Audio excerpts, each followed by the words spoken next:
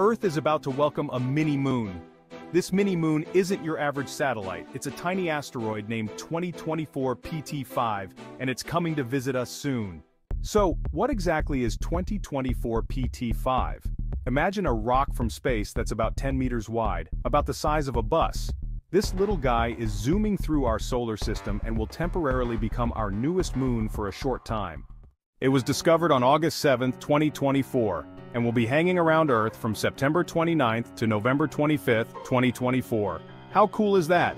Now here's the fun part. Unlike our big, bright moon that stays with us all the time, this mini-moon will only be here for a little while. It will follow a special path around Earth that looks like a horseshoe.